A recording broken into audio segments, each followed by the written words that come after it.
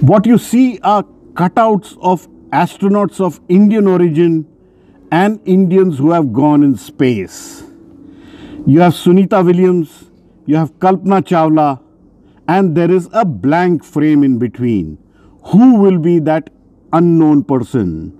For sure, the person who will go into space has been born.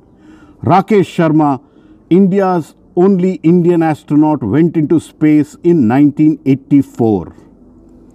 I am standing wearing what is a prototype of the space suit which India has developed for its Indian astronauts. Everybody knows Prime Minister Narendra Modi is a big space buff.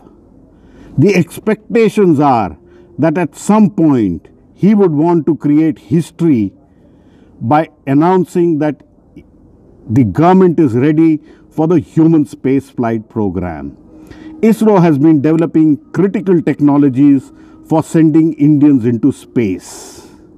So will the Prime Minister bite the bullet and give ISRO the close to $2 or $3 billion which ISRO has been seeking for the Indian human space flight program?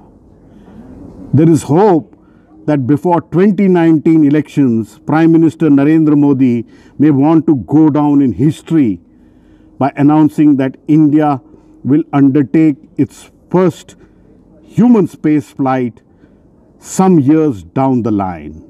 ISRO wants between 7 and 10 years after that announcement to send the first astronaut into space from Sriharikota. What a golden moment it will be for India to have an Indian astronaut go into space. In Ahmedabad at the Space Application Center, this is Pallava Bagla.